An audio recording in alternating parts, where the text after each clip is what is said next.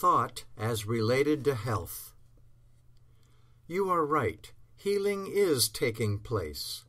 In other words, your existence is moving on, fuller and richer than you have known before. It all adds up to this. You are accepting that mind which knows nothing about human ailments.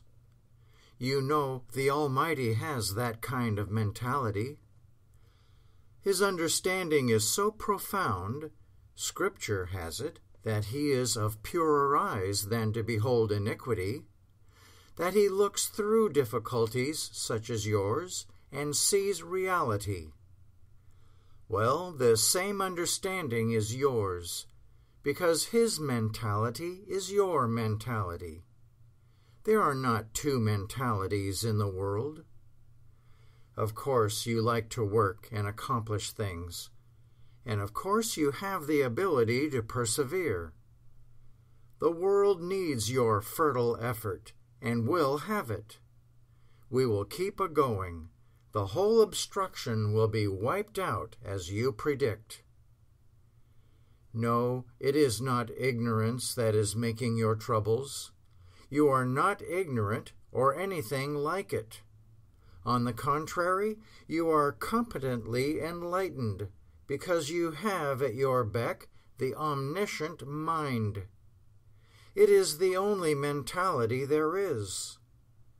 The things it knows are the only things you know, and it knows nothing about these distressing symptoms you mention. How then can you experience them? Well, really, you do not. Is not this grand? This very day you walk the high altitudes of peace and freedom. Presently you will be feeling the freer step and fuller breath. You are already there in that spacious realm of strength and assurance. The entire machinery of your being is operating faultlessly and uninterruptedly. There is no letting down in your system. You are well conditioned throughout. You can say, and every hour you are saying it understandingly, I am well and I know it. No inaction or overaction anywhere. Your entire territory feels the steadying power of mind. Do not study and try too hard. Be silent and even idle now and then. This gives the Lord a chance to speak to you and even to strengthen you. Your last letter just arrived. Doubtless with your clear insight and comprehension, which amounts to prayer, you will get along alone for the most part. Anyone who argues that spiritual or right thinking is difficult should remember that there is only one kind of thinking going on, after all, and that is the sound and accurate thinking we are talking about. This must be the case, for there is only one mind, the divine mind. And there is only one kind of woman, and she is spiritual and therefore rightly minded. Meditation upon things of good report is for her the natural order of being. Much is said, you know, about mortal mind, mortal man, and material thinking. They are falsities, every one of them. And it is time we put them aside as sickly, enervating, and unworthy of consideration or credence. Then will they fade out. They come, if they do come, only because we condone them. One who exercises his prerogative to think philosophically becomes the master of adversity. And truly, man, in the likeness of his Maker, is incapable of material thinking or feeling, in which are included fatigue and depression. The invitation, Come unto me, all ye that labor and are heavy laden, and I will give you rest, is still open.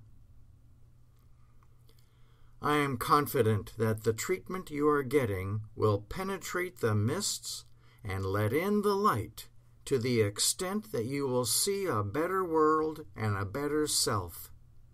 That better self is at hand. So is that better world. I would not worry too much about that subconscious mind or that mortal mind. There is one mentality, and it is so keen and balanced that it does not know anything about the difficulties you mention. And you have that mind. Therefore, you have the clarity of vision that can see through the troublesome illusions and fix its gaze on the grandeurs of reality. So be confident. You can walk this earth in peace and in dignity. You have no involuntary non-receptivity. You are open to the truth. You desire it. It will enter and take possession of you and set you free. What if you are now and then assailed by troublesome symptoms? Happily, you can always say to them, you have no intelligence, no animation, no occasion, no presence. The divine mind knows nothing about you. The divine mind is my mind and my only mentality. Therefore, I know nothing about you. Depart, you workers of iniquity. Put on a command performance. Do not be a sluggard. Be a hero in the strife. You have the authority to speak in this way, for the kingdom of God is within you. Hence it is that yours is the kingdom, the power, the authority, and the victory. Do not hesitate to make demands on the Almighty. Literally, He is in the midst of you. He enters every fiber of your being. No tempest can move or disturb you.